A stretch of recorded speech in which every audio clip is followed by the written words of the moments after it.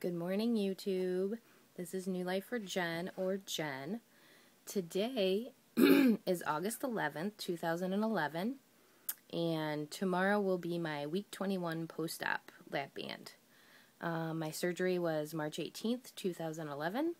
My starting weight was 264.8. My weight last week was 189.2. That was on Friday. When I made my video, I think it was 189.8. So from then to then, my Fridays are my weigh in. I'm doing this today on Thursday because I probably won't be around tomorrow to weigh in, so I weighed in today. Today my weight was 187.6. So from last Friday to today, it was a 1.6 pound loss, which I'm happy with. My numbers have been great every week. So yes, this is a little bit of a lower number, but that's fine with me. I just wanted to talk about a couple things today. Watch some videos about losing weight too fast and having sagging skin, and I just want to let everybody know that that's not the case.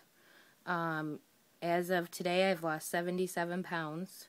I'm 21 weeks post-op. I had a 2-week pre-op diet, so if you want to consider 23 weeks of being out of the actual beginning of the process. And I don't really have sagging skin. And compared to a lot of people that I'm friends with on YouTube and Facebook, I'm a little bit older. I'm going to be 34 this year. So, you know, when you're in your 20s, I'm sure it's a lot easier to tone and not have sagging skin as much as other people, but I'm not having that issue. And I think I'm not having that issue because I'm doing a little bit more toning than I am actually exercising.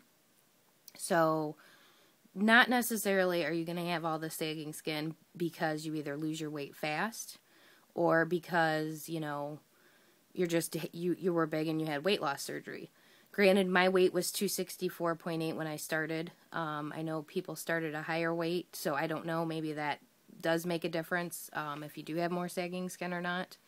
The only place I noticed that I might have sagging skin is maybe on my inner thigh and, you know, just a little bit on my arms. I mean, it's not on my arms so bad right now where it'd be like, oh my gosh, I have to have plastic surgery done. So, but just because you lose your weight fast does not necessarily mean you're going to have plastic surgery, or you're going to have sagging skin, or whatever. The next thing I wanted to talk about is a comment was made about if you're doing this low carb thing, when you stop doing it, you know, it's all going to come right back.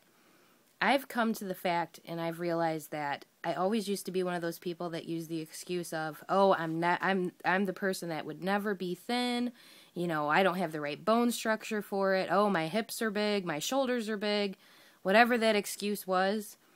That doesn't mean you can't get down to where your normal BMI should be. That doesn't mean you're going to look like a skeleton or whatever at your goal weight. My goal weight's 150.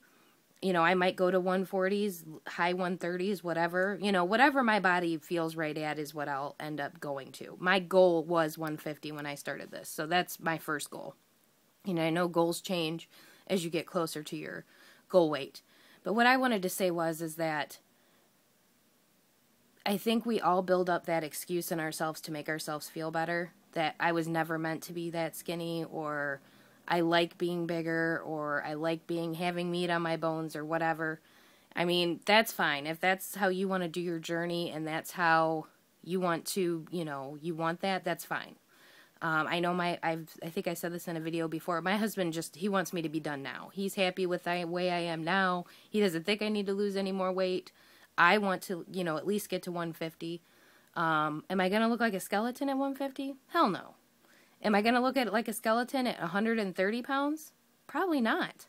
I mean, we have no clue what our bodies are going to look like as the age that we are at when we started this journey at that weight. You know, you're going to be able to tell as you get down lower, and you'll make that decision for yourself. But, you know, people that are, you know, gung-ho on this, that's their personal choice. They're learning, even if they're going full speed ahead at this and getting to their goal weight as fast as possible, that does not mean that they're psycho-obsessive about their lap band. That just means that they've waited long enough for the surgery and they freaking want it that bad. I want it that bad. You know, I eat things sometimes I shouldn't eat. Everybody does. That's just normal. You can't deprive yourself of everything. But I don't think we should sit there and lie to ourselves if we're making more bad choices than we are good choices. I don't care if it's in moderation or not. That you will not succeed with this journey if you can't learn to eat the right things. You know, the whole carb thing, people's bodies are all different. Some of us process carbs different. We're not doing this just as a carb diet to lose weight. We're doing it so that we can regulate our glucose in our body. We're doing this so that we can learn the things. We can learn the level of carbs that our body knows how to work at. And maybe when you lose another 40 pounds, you'll be able to increase your carb count because your body learned how to process that glucose better. I don't know. I get upset sometimes when people think that, you know, we're crazy obsessed about this. I'm not crazy obsessed. I'm sure there are people out there that are. I weigh myself twice a week. I'm not crazy psycho about exercising and burning 1,000 calories a day. Will I get to that point? Maybe. Probably not, because what I'm doing now is something I'm going to be able to do for the rest of my journey, for the rest of my life. Making these decisions, learning to live a healthier lifestyle. Yes, there's always temptations out there, and there's always going to be things out there that we're going to want to eat, and we can eat it as long as it's in moderation. But if you're doing that 4 or 5 times a week, that's not trying to live a healthy lifestyle. That is just tricking yourself into believing that you can get away with it as long as you only eat the serving size. Well, a serving size of a Big Mac is a 1 sandwich, and that's 1,000 calories. So, you know, you can't just say, I'm going to live in moderation by serving size, because if you do that, you're going to be right back where you started. The reason why we got this way is because we made bad choices. And just because you have the Lapband now, and you make a bad choice, but you're eating less of it, you're not learning how to live a healthier lifestyle. You're just learning how to trick yourself into believing that you're learning to live a healthier lifestyle. I think that everything we put in our mouths right now is, you know, this is your body. You only live once. I mean, if anybody should know that, it's me. I lost both my parents in their early 50s. And to me, learning how to live healthy and eat healthy is only helping my body last longer. You know, eating these processed foods, it's going to be the death of all of us. I mean, it's just plain and simple. It is not good stuff in there. It's not good stuff for our kids. It's not good stuff for us.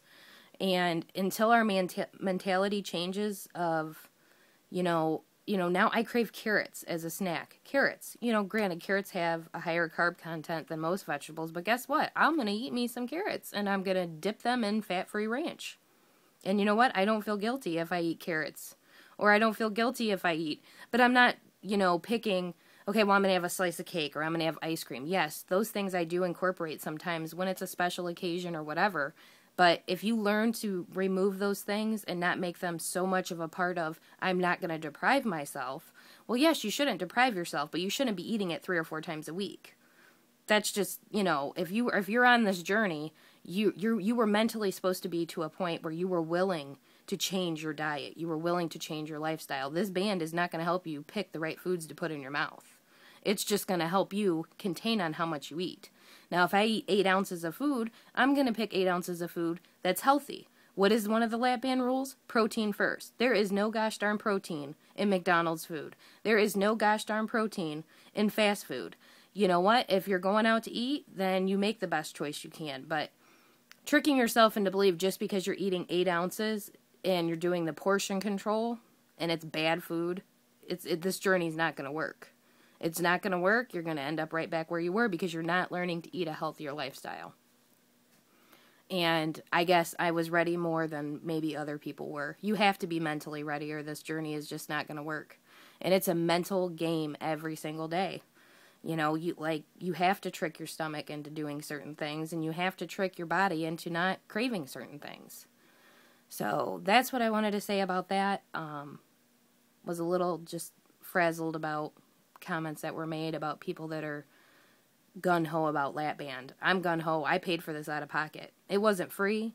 It wasn't included with my insurance, so guess what? I'm going to treat this Lapband like it's a $40,000 car, and I'm going to maintain it, and I'm going to do what I'm supposed to do with it, and it does work if you follow the rules.